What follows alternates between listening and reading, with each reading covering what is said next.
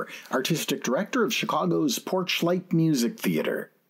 Opening at Broadway's Lyric Theater March 13, 1928, with music by Rudolph Frimmel, lyrics by Clifford Gray and P.G. Wodehouse, and a book by William Anthony Maguire based on the story by Alexander Dumas, The Three Musketeers was one of the big musical hits of that season.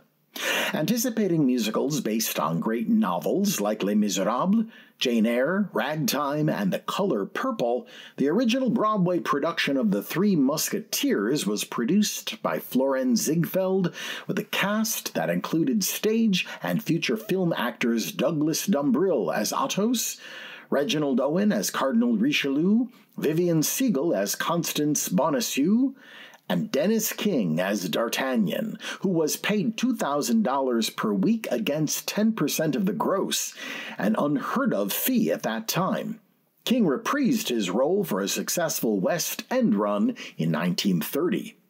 Set in France and England in 1926, the plot recounts the adventures of a young man named D'Artagnan after he leaves home to become a musketeer of the guard. The three men of the title are his friends Athos, Porthos, and Aramis, who joined D'Artagnan in recovering the stolen jewels of the Queen of France. The story and characters have been one of the most dramatized over the years on stage, radio, and screens, both large and small. Here on the January 28, 1952 episode of the Railroad Hour are Dorothy Warrenshold, William Conrad, Francis X. Bushman, Bill Johnstone, Carlton Young, Ted DeCorzia, and Gordon MacRae in The Three Musketeers. Ladies and gentlemen, the Railroad Hour. And here comes our star-studded show train.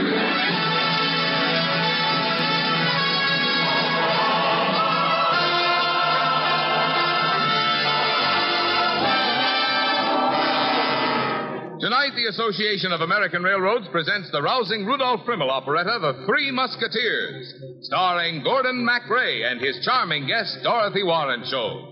Our choir is under the direction of Norman Luboff, and the music is prepared and conducted by Carmen Dragon. Yes, tonight another great musical success is brought to you by the American Railroads, the same railroads that bring you most of the food you eat, the clothes you wear, the fuel you burn, and all the other things you use in your daily life. And now, here is our star, Gordon MacRae.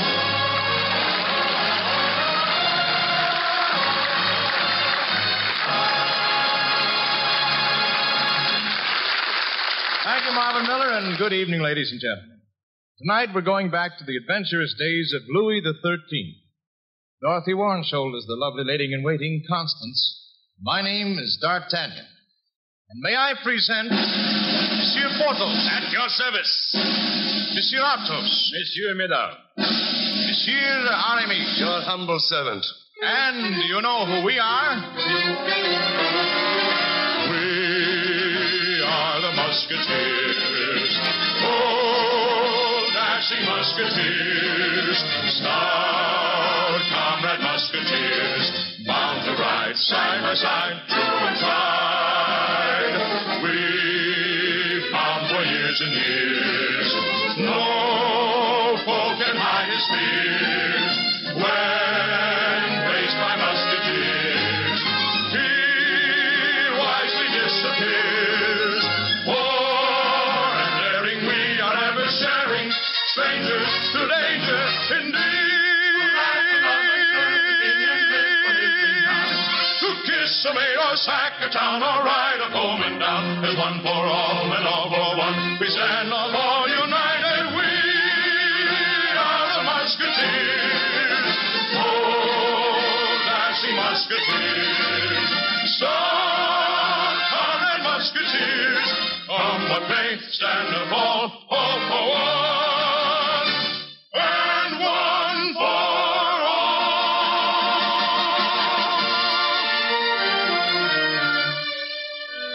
It all began when I first came to Paris, a very young recruit from Gascony. And I stumbled right on to the Three Musketeers. Well, Trot, Porthos, how can such a fat man duel so magnificent? Are we not musketeers? And what is a musketeer's duty? To fight, to love. To live! And the devil take Richelieu's guards. We do not take them first. Gentlemen, Musketeers. Lady Constance. Oh, my dear friends, Athos the melancholy, Porthos the portly one, and Aramis the heartbreaker. De Constance, you must choose one of us. Yes, tell us, what kind of a man do you wish to marry? What kind of man? Well, someone attractive, gallant, and active, daring, forbearing. She's thinking of me. Dashing, poetic. Clearly, she loves me sincerely. Somebody wise but not too cynical, high up full of pinnacle. I shall place him all his life to be. He'll be my charmer.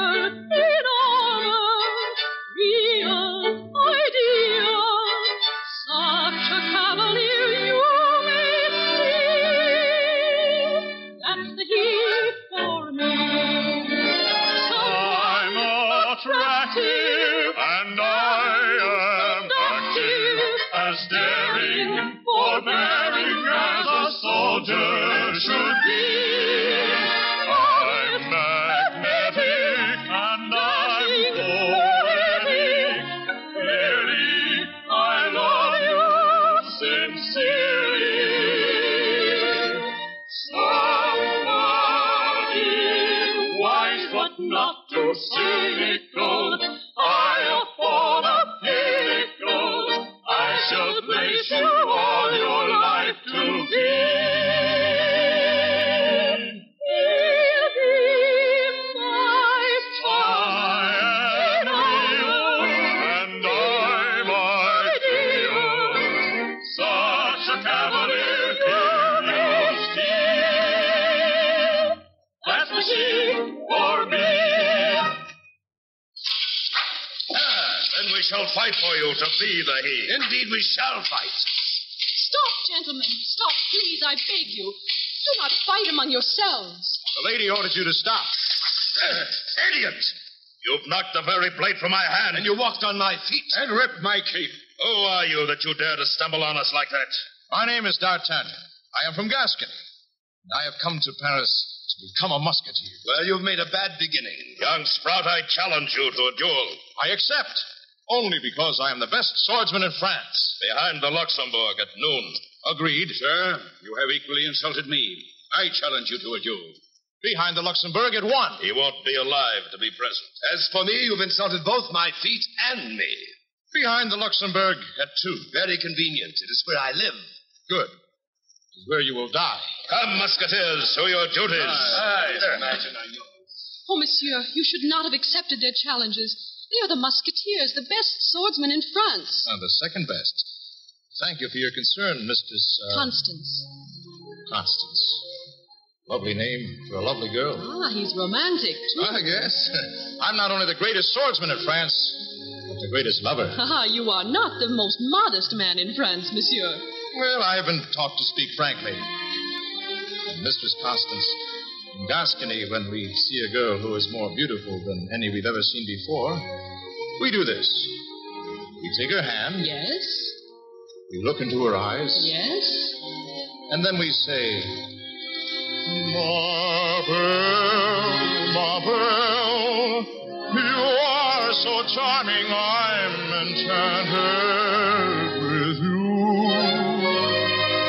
Ma belle, your eyes are daring me and thrilling me too. Every smile invites me all the while, with every look surprising, tantalizing, whispering will wake me, come and take me. Ma ma belle, forever I shall stay beneath your spell. I'll be my whole life through, adoring you, ma belle.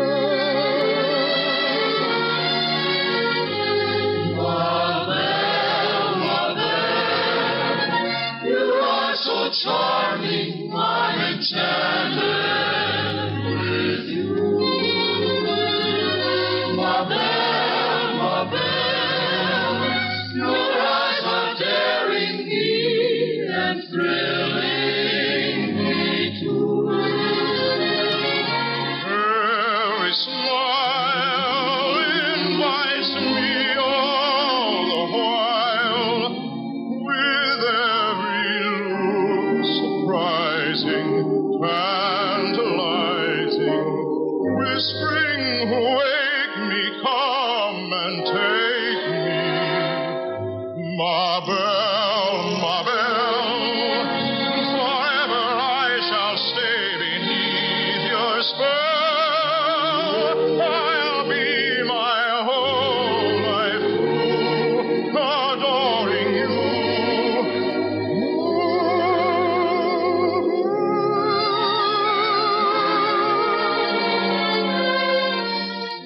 I must see you again. Tell me where and when. Oh, monsieur, you must not duel with the Three Musketeers. They will kill you. I am honored and thrilled at your concern, Mistress Constance. There are only two things I wish in life. Love of a good woman and the chance to become one of the King's Musketeers. Only by proving I am their equal can I become one of them.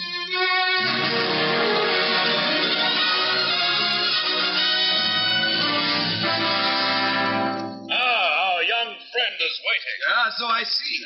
I didn't expect all three of you at once. But there may not be enough of you to go around. We're each other's seconds. We'll take you on one at a time. No. Why not let me fight all three of you at once? Sir, you're a brave young man, and if you survive my sword, I shall be most happy to make your acquaintance.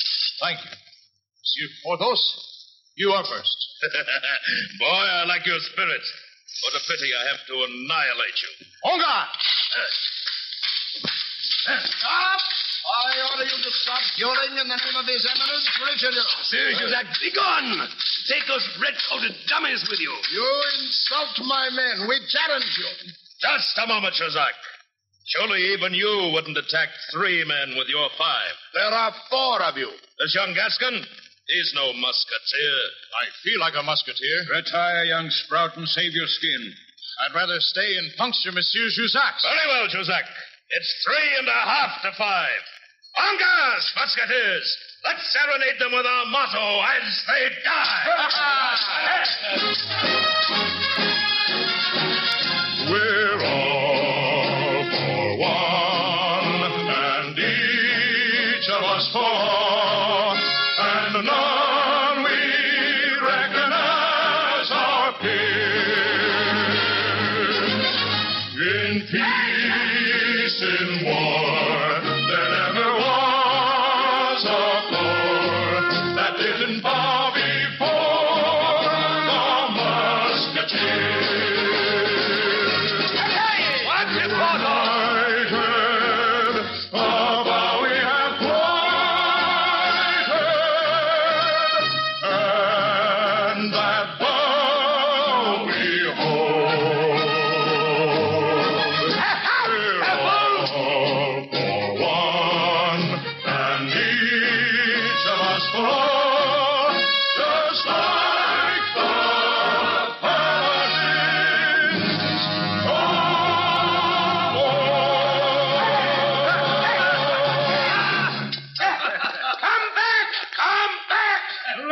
Cowardly dog, taking to their heels. Dear D'Artagnan, you duel nobly. Would like to become your friend. And I. Thank you, gentlemen. Oh, thank dear heaven. Oh, you are still alive. What's this? Constance, such concern for us. Oh, you're not dead, Monsieur D'Artagnan. I thought you would be lost. This is the he for her. Clive, dear lady, my eyes are still open. I'll be looking only at you. Monsieur. Out of I've wandered all my life looking for you.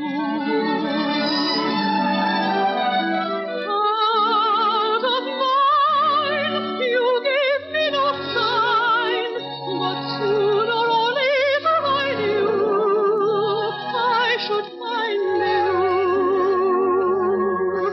I thought you lost, but I found you.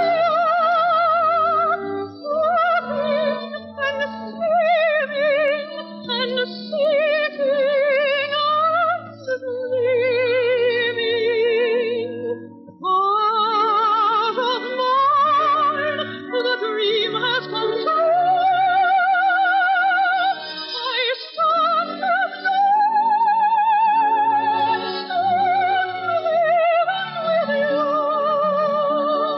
I thought you lost, but I sought you, hoping and scheming and seeking and dreaming. Heart of mine, the dream has come true. I stand at last.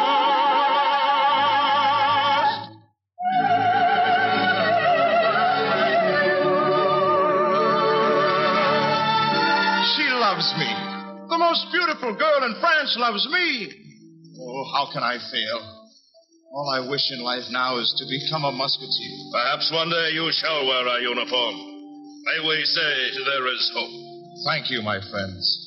On hope, a man lives. I have read history and I've heard tales of brave men, but none were like the Musketeers.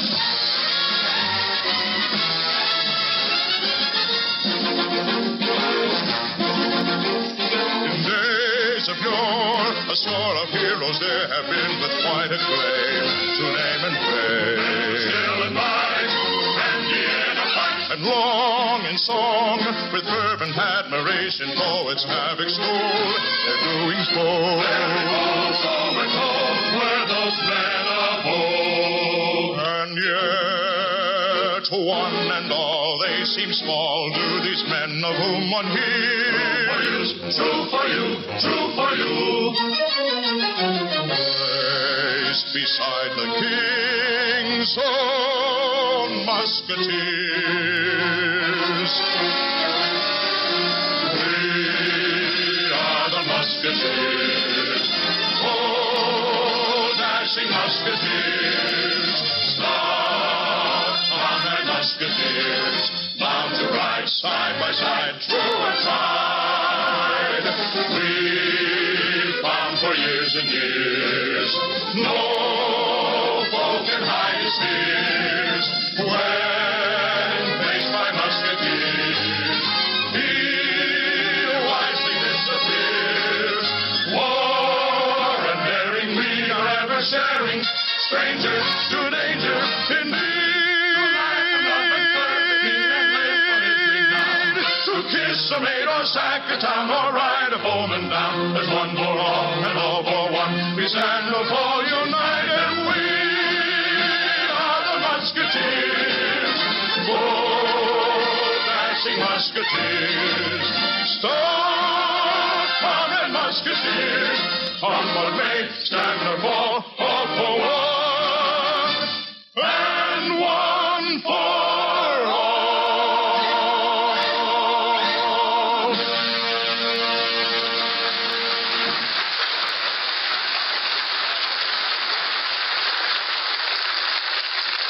We'll return for the second act of The Three Musketeers in just a moment.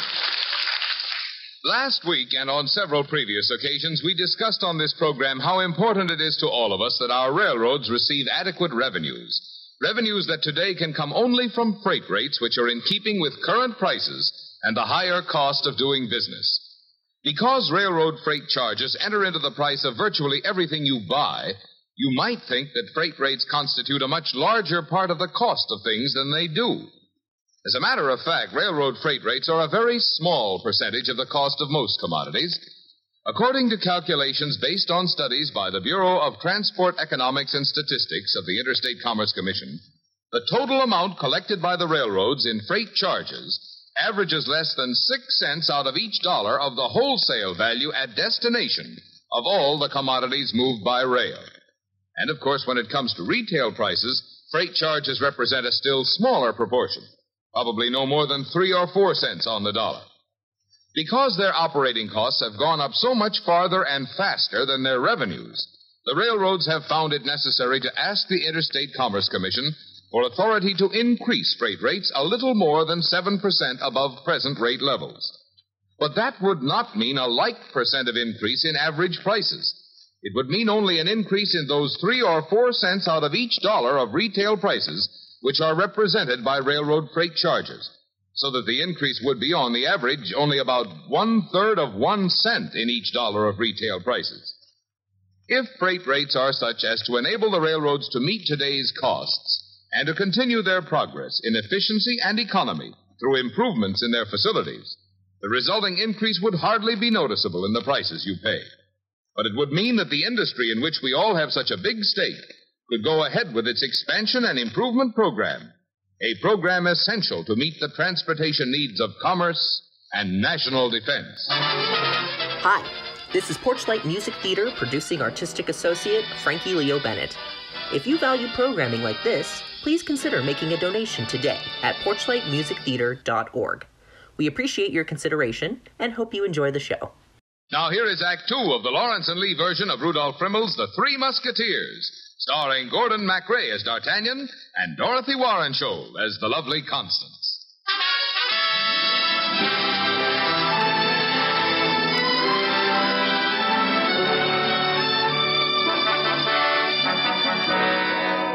Oh, my friends, the Musketeers, Milady the Queen is in great danger. We live to serve her. Tell us, Constance. Tell us what we can do. Richelieu has discovered letters of the Queen's in England. Letters such as any girl writes when she is young. The Queen is a woman now. She loves France. She loves the King. Then what value have the letters? Richelieu plans to use them to split the royal family, to split all of France, and thus come to power himself. One of us will go to England. We will get the letters and destroy them. Richelieu's guards wait like rats at the wharves. Any of you who try to leave France will be killed. Then I shall go. Richelieu does not know my face. Not yet. Oh, no, D'Artagnan. We will never see you again. We will all go together. One for all. All for one. I will go alone. No, not alone. My oldest friend will go with me.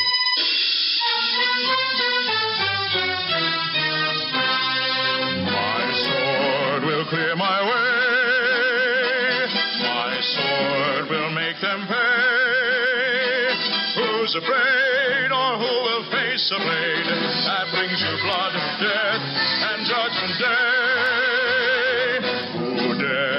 I will defy. Rats, you ramble, here is my reply. We stand alone, we can defend my own. We live to fight, love, my sword and knife. Who dare, I will defy. Rats, you ramble, here is my reply. We stand alone, we can defend my own. We live to fight, love, my sword and knife.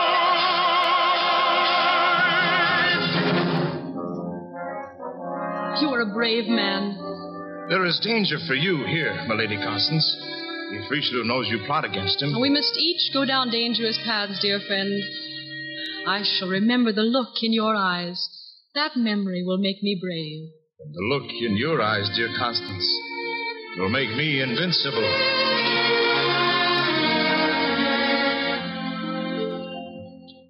Oh, the path that I must tread is full of dread and dark and drear. A light will be shining to guide you, guide you, guide you. Going forever beside you. Casting out your fear.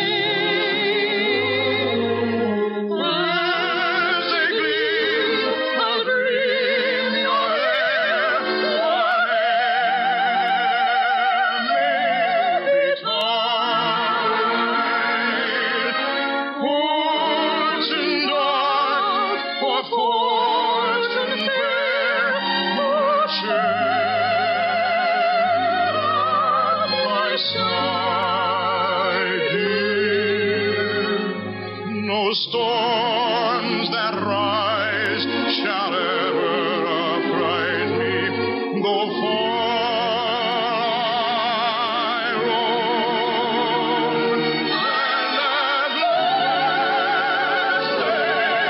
past, yonder eyes will lead me home.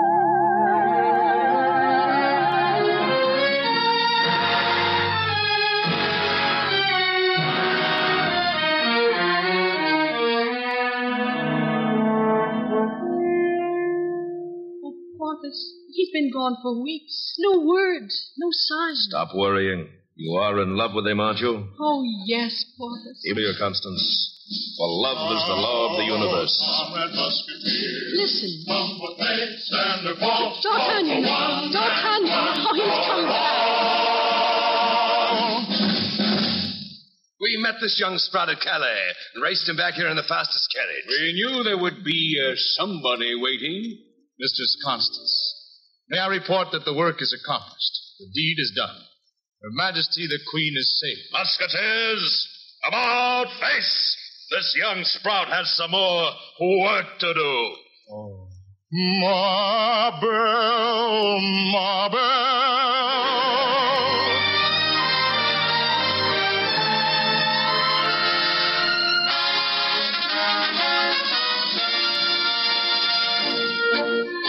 Your Majesty. Rise, Monsieur d'Artagnan. I've heard from my musketeers of your service to our country. They ask that I appoint you a musketeer. But you're already wearing the uniform. I was not certain of your intentions, sire. So I put it on so you could see how well I look in it. You are an anxious young man. Tell me, in exactly what manner did you serve us in France?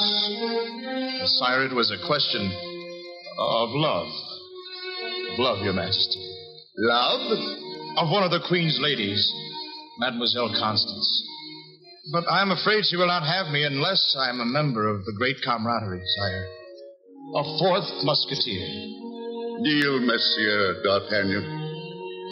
Your Majesty. I, Louis, King of France, appoint you, D'Artagnan, one of my musketeers, to love, to live, to fight for France. Your Majesty, I serve you with my life, and Mademoiselle Constance I serve forever. We found for years and years, no foe can hide his fears.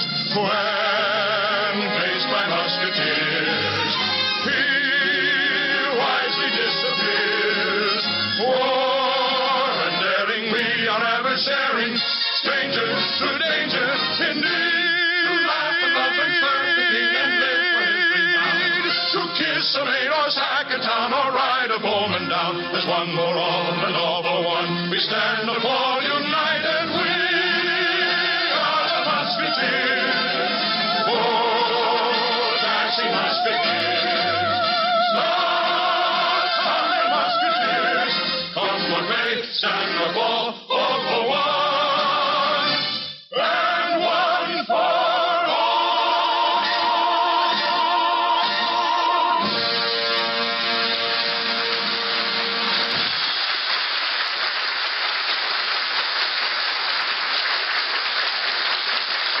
Thank you, ladies and gentlemen.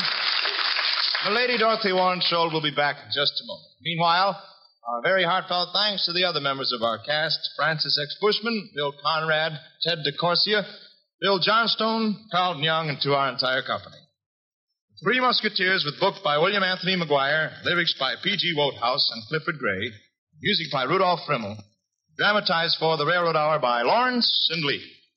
Now here again is our delightful leading lady, Dorothy Warren Scholl. Thank you, Gordon. Wasn't that romantic, though? Well, it certainly was, Dorothy. Frankly, I swashed the buckle right off my belt. It certainly is good to have you back, though, Dorothy. You know, we really consider you part of our railroad family. Well, thank you, Gordon. And, of course, you know I never miss one of your broadcasts. Tell me, what can I listen to next week? Well, sir, maybe Benzel will be our guest, Dorothy. And we're presenting the delightful Romberg-Hammerstein operetta, East Wind. Well, now, that sounds like a nice, breezy show. Good night, Gordon. Well, you come back real soon, Dorothy. All aboard! Sir, it looks like we're ready to pull out. And so until next Monday night and East Wind, this is Gordon MacRae saying goodbye.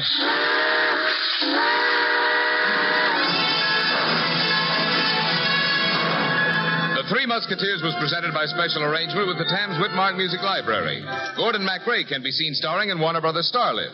Our choir is under the direction of Norman Luboff, and our music is prepared and conducted by Carmen Dragon. This is Marvin Miller saying goodbye until next week for the American Railroads. Now keep tuned for your Monday night of music on NBC. 56 years after it debuted on Broadway, a 1984 Broadway revival of The Three Musketeers appeared.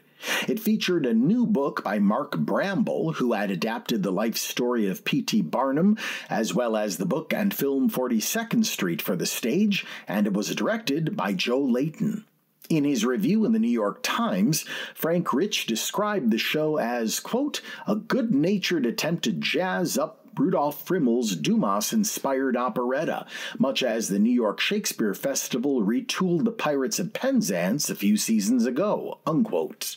The cast included Chuck Wagner as Athos, Brent Spiner as Aramis, and Liz Calloway as Lady Constance Bonacieux.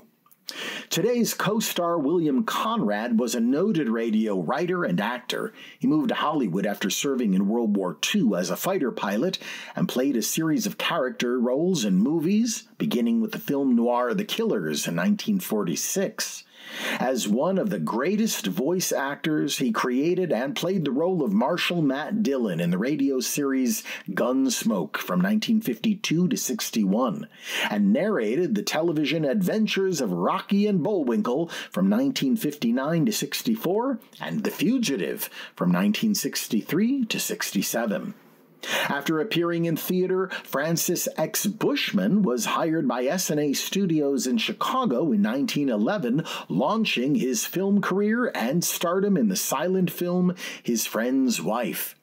He appeared in nearly 200 feature film roles, more than 175 films before 1920, and 17 in his screen debut year of 1911 alone. His most famous film role was as Masala in the 1925 version of Ben-Hur. Bill Johnstone acted on stage with the Theater Guild at the beginning of his career, appearing in a number of bit parts. In 1938, he was selected over 45 other actors to replace Orson Welles as the Shadow on radio. He also starred as Ben Guthrie in the radio version of The Lineup and became one of the most prolific radio actors of his time, with many supporting roles. Theaters across the country need your support now more than ever. We hope you'll consider a donation to Porchlight Music Theater today. Just go to porchlightmusictheater.org. Until next time on Classic Musicals from the Golden Age of Radio, I'm Michael Weber.